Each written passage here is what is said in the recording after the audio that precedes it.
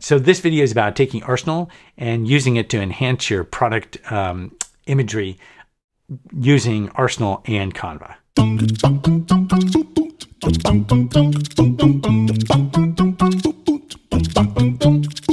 So here's the gourd, and I've got the T4i set up with Arsenal on top.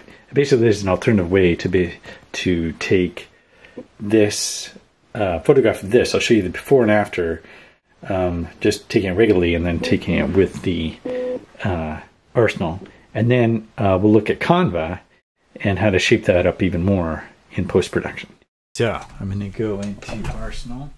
I'm going to go ahead and join the Wi-Fi network for it. So then once it connects, then you'll get a live view of what you're looking at, and then you have the option. It's pretty cool. You have several different options. You can change your focus from single point to multi-point to whole scene. You can actually go and change the stacking, so you can have exposure bracketing, focus stacking, long exposure stacking. You can turn that off. And there's a lot of different other features, such as, just going manual. You can do a time lapse. It does not currently support video on this camera. This is T4i. Tried this with a couple other cameras, and that it didn't work for that either. I think you have I'm not sure, I'd have to look to see what cameras you can use this with. But anyway, regardless, if we go back and we do this smart, what you can do with product photography is great. It's obviously overkill. You don't necessarily need to, but it's kind of fun to have on the fly. It just makes it easier to just kind of set it up and throw a bunch of different items at it and take a bunch of photos all at once. So it just, it speeds things up a little bit. It also just makes it easier to achieve the best result you can, because sometimes, you're tweaking around. You don't know if you're getting just the right result, or if you could tweak it a little bit further, and sometimes it can take a long time with one item to get that perfect shot. This just kind of cuts that down quite a bit. So it goes ahead, and you can go ahead and take the photo. I already put the focus point on there. It'll take the shot then for you. And what's cool is you can also learn from this. You can go and look at what Arsenal is doing within the smart mode, and then you can go to manual mode and basically go and duplicate that and get an idea of what's going on with Arsenal, and then achieve that same result. You can learn what's being tweaked. And in that sense, it's almost like a teacher. If you're new to photography, this is a great way, to kind of learn in a way. There's all kinds of different things you can do. I'll have other videos that'll show you other parts to it, but for now, I'll show you one other thing, which is basically the exposure bracketing, which in this case, is definitely overkill, and you don't necessarily achieve a great result. I think the bracketing works better, outside and for landscapes and things like that. You can bracket here, and I'll show you what that looks like, but I found that the result wasn't as good as just taking the smart shot. Gives you the depth of field and all that, but it does take a while for it to process through. It does take, the 3 shots and then combine them together. And one thing I noted that once you do have those shots, you're going to want to save those right away, because in your camera, it'll save the 3, see these 3 shots here. It'll save all those 3, but it won't have the stack that it's building right here. You'll see it's building the stack. It won't have that. You'll have to save that right away. So just something to note. Anyway, so this is it's enhancing the stack a little bit, but you get an idea. Let's go back to like one of these photos. You can see it's a little bit darker, but you still have some depth of field there. Here with the enhanced stack, there's a bit more. You do get a slightly different look, and it's kind of interesting, but in a way distracting at the same time. It's a little too much glare on this particular product anyway. But if you were to use it on something else, you might find that it works quite well. You can play around with it, obviously. But what's cool is we're going to go ahead now and go into Canva, and I'll show you how to basically take this image and just enhance it a little bit using a number of their templates.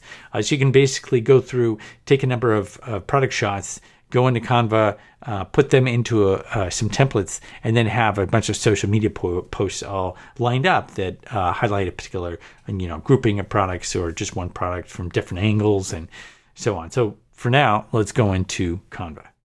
Okay, so here I am within Canva, and I'm not a designer, so I often leverage a lot of the designs that Canva already has and kind of tweak them, and it'll enhance a bit of what I'm doing without any cost whatsoever, except for a slight bit of time. So what I've done is I've gone in here, and there's a product presentation. Oops.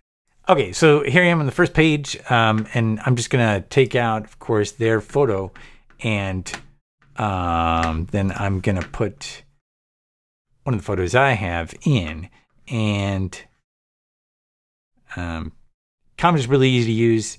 You just have backgrounds. I'll end up tweaking this, and I won't go through the whole thing of tweaking. I'll show you what it ends up looking like at the end, but you can kind of get some idea on exactly how easy it is to use.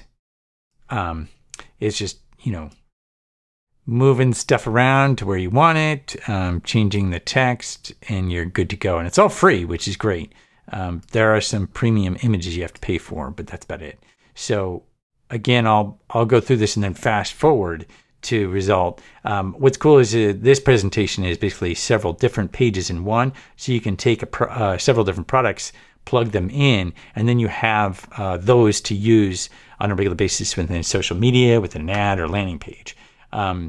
You can also go, with other templates, obviously. Here's another template, and you can swap out the image here for your own. So there's a lot of different templates to use, and especially if you're not a designer, it'll allow you to take the image that you've enhanced with Arsenal, or you can, if you don't use Arsenal, of course, you can just go ahead and combine several different images and then use Photoshop. But then if you're using Photoshop, you probably don't need to use Canva either.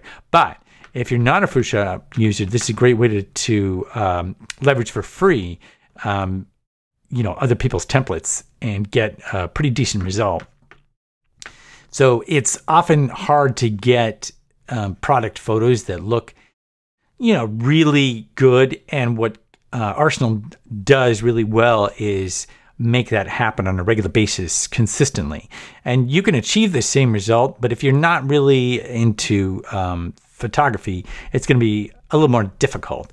So Arsenal can be your kind of like assistant, and then you'll be able to get a lot better photography out of it, and then enhance your landing page with some different photos. So again, I'm going to fast forward and we'll see what this looks like. Here's a quick rendition of the previous image within Canva. As you can see, I just did it really quick. And obviously I'd want to alter some of the colors so that it kind of matches the wine tumbler a bit more. Maybe bring in more of the red and blue into the background and the squigglies, or not even using the squigglies and using something else. And in fact, this newspaper thing might not even fit into that, but have some other background parts. But this gives me a template for which to work off of, and then I can just kind of like play around with it. But the imagery is often much better, using some bracketing or getting a really more in-depth image. And if you know how to achieve that, then, it just shortens the time. Using the bracketing just shortens the time. It's just a way to leverage it. But you have to, or you might want to enhance it a bit further. Different backgrounds you can put it into and kind of plug your product imagery into so that you can spread it on social. And it's more than just an image. You get some cool in-depth images, but it's also got a good package around it, so to speak. So it's fun to play with and quite easy to do. Very cost effective because Canva's free for the most part. There are some, if you get into the pro version, of course, it does cost, but otherwise it doesn't. And you can use it, do a collection like this and just set up a whole bunch of them. And then you've got a social mix that you can use, throughout the month. And like, let's say Valentine's Day coming up, you can prep all your stuff for Valentine's Day and have all that set up so that you can then be in production and have your social media posts already lined up for the season. Okay, so obviously that's overkill. Most people are going to be using Arsenal out in the field. Landscapes are great to use this with. And I'll be experimenting and producing some other videos that kind of go into some normal usage rather than, being a pro photographer necessarily, but using this in a way that can leverage your time and also make imagery even better. It's not necessarily so much about being lazy. It's more in terms of leveraging the tool, much like you would leverage someone else doing it for you. And in that sense, you're able to save time. So stay tuned because I've got some more videos with Arsenal coming up. Thanks a lot for watching. I'll see you then.